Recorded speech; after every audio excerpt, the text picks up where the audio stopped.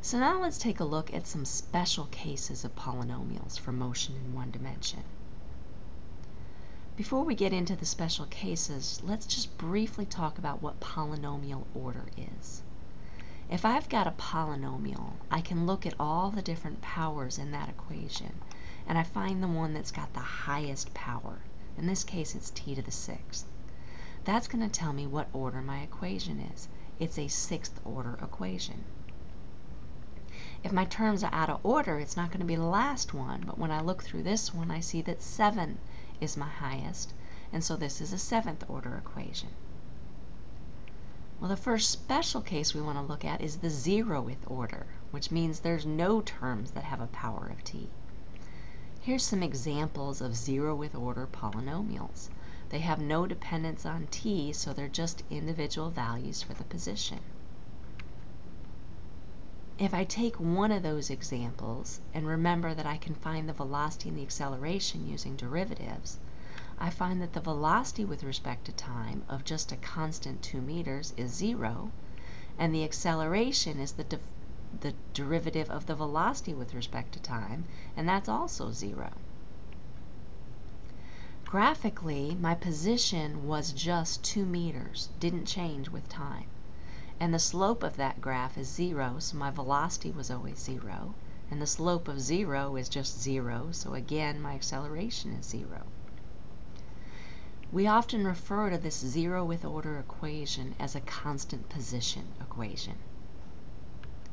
Now, a little bit more interesting is the first order. In this case, I've got a power of t to the 1, or just plain t. And here's an example of one of those equations where I've got a t but no higher power. Now remember, a lot of the textbooks sort of strip out the units there just to make it a little bit easier to see that I've got a term with t and no other time dependence in that equation. You can have it in several different formats. You don't have to have both terms here. You can have just the t term.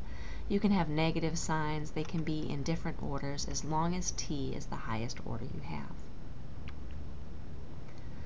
Starting with that example for the position equation, again, I can find my velocity and my acceleration by looking at the derivatives. My first derivative of the position with respect to time for this equation is just 2 meters per second. If you're having trouble seeing that, sometimes you can go through and temporarily strip out the units just to look at it in its form, so you can see that the derivative of 2t is just t, and the derivative of 3 is 0. Looking at the next derivative, my acceleration, I see I'm back to 0 because I have only 2 meters per second with no time dependence there. If I plot these things, what I see is that my position was of the form of a straight line. My velocity is the slope of that line, so it's a constant value here. And because this is a horizontal line and has no slope, or slope of 0, the acceleration is still sitting at just 0. So we call these first order equations constant velocity situations. Then we get to second order, our last special case we're going to take a look at. And that's got my t squared, so the 2 is the highest power. And here's an example of a full second order equation.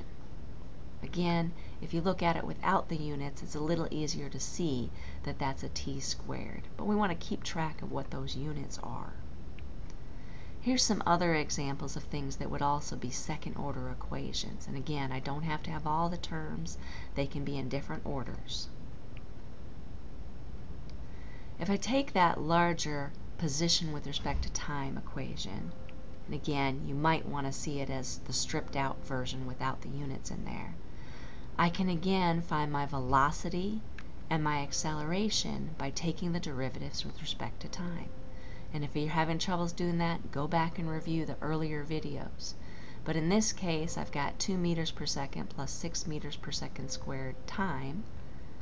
In this case, I've just got 6 meters per second squared. Again, I can take these three equations and plot them. Our second order equation looks like a part of a parabola.